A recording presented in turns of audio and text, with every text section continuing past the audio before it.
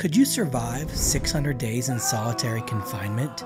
One man in Virginia would survive, if that's what you want to call it. Taekwon Lee would live in an 80 square foot cell for over a year and a half, and it would break him. Lee had been convicted in 2011 of numerous home invasions and was sentenced to 78 years in prison. He would start his time in solitary confinement on May 26, 2016. After being transferred from another facility, Virginia DLC staff placed Lee in solitary confinement after they intercepted an email from him that contained a threat to a correctional officer at another facility. Lee was allowed to shower 3 times a week and had an hour of recreation time daily, also alone. The recreation space was the size of a parking spot. Lee had a history of mental health issues, and this would only make it worse. While in solitary, he lost the ability to speak and would even bark like a dog. At the end of his confinement, an evaluation was completed by a psychologist. In his report, he noted, "This offender presents with bizarre behaviors and delusional thought content. He does not maintain his hygiene, as evidenced by a strong, foul odor coming from his person and his cell. He speaks in numbers and neologisms. Neologisms are new words or phrases. Lee was making up his own language." On January 31st, 2018, Lee would be transferred to another prison that specializes in mental health treatment. The family of Lee would sue, and the case would be settled. He was awarded a monetary settlement of $150,000 with an agreement to transfer Lee to a facility in New Jersey. Although I'm not sure the money will solve anything for Lee, since his current release date is listed as June 12, 2352. Lawsuits continue to this day over the conditions at this prison. This Virginia prison is the last stop for problem inmates inside the state correctional system. Today, we'll be looking at Red Onion State Prison, the most restrictive facility in Virginia. Let's get into it. Red Onion is in the far western region of Virginia. This is nothing like the population centers near DC, but rather the mountainous area known as Appalachia.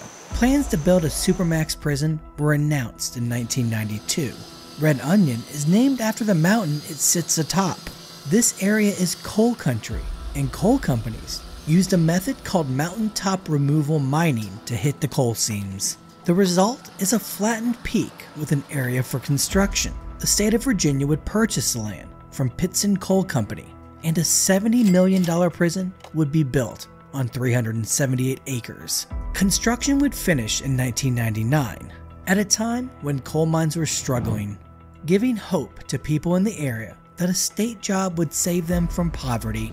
Red Onion State Prison is located in the town of Pound, Virginia, a dying town in northern Wise County, so much so that the Virginia State Legislature voted to revoke the town charter if changes weren't made. Pound was able to recover and will still remain an incorporated town within the state, but it will never be the place it was when the coal mines were bustling with work. Now, the median household income of the town sits at just over $26,000, considering that the US household income median is over $70,000. To say that the people here are struggling is an understatement. The prison has 4 housing units with recreation yards towards the center, with a centrally located kitchen area.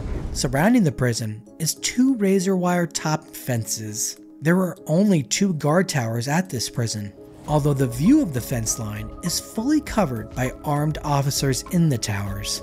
The prison would create nearly 500 jobs for the local economy, making it a welcome addition to the area. The prison can hold 1,010 of the most dangerous men in Virginia, level 5 and 6 offenders. In 2021, the average daily population was closer to 700. What are some of the recent incidents at this prison? Let's get into it. But first, hit that like button and subscribe if you enjoy my content.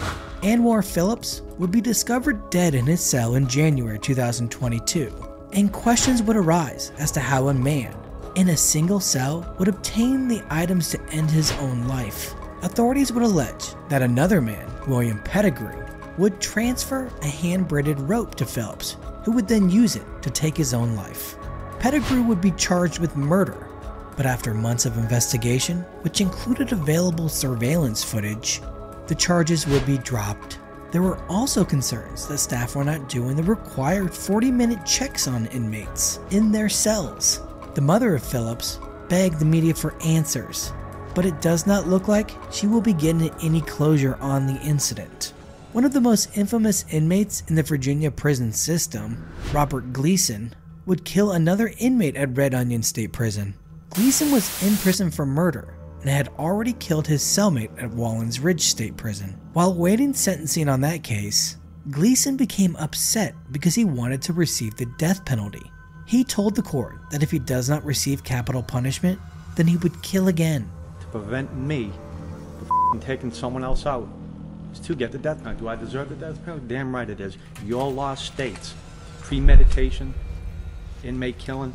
There's a lot more that's going to be said on this stand when it does go to trial. Due to his frustration, he would lure Aaron Cooper, who was in the neighboring recreation cage, over to him. Through a wire fence, he would strangle Cooper. Following this incident, Gleason would receive his wish and be executed by the state of Virginia on January 16, 2013. While incarcerated at Red Onion State Prison on a murder charge, Mitchell N. Nicholas would write U.S. Magistrate Judge Ruth Miller a letter threatening her. In part, the letter would read, "Dear Ruth, you thought that I was a nobody. Now I must manifest my dream of your death. It is more fun when the prey knows it is being hunted.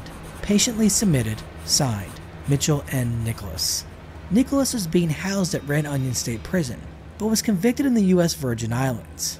The prison has been contracted to house some offenders from the U.S. territory. While inside Red Onion, Joshua Phelps would become an informant against one of the most feared prison gangs in America, the Aryan Brotherhood. Phelps would file a lawsuit to be moved after he was outed as an informant.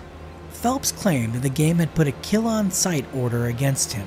He is now housed in a South Carolina prison.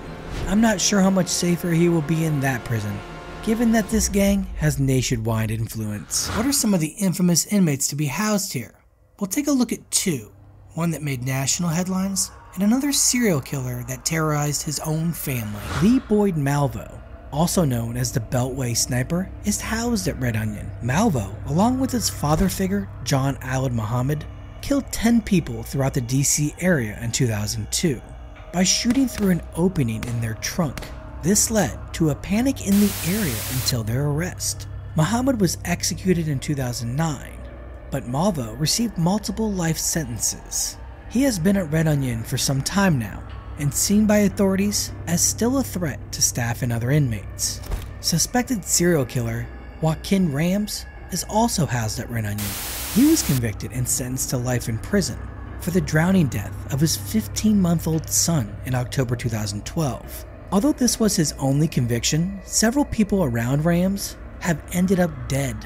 In 2003, his girlfriend was shot to death in her home. Rams' mother was also killed in 2008. Rams won't be leaving Red Onion anytime soon. This was a profile of one of the most dangerous prisons in Virginia, one mired in controversy with its solitary confinement policy and history of violence. Thanks for watching. As always, see you next time.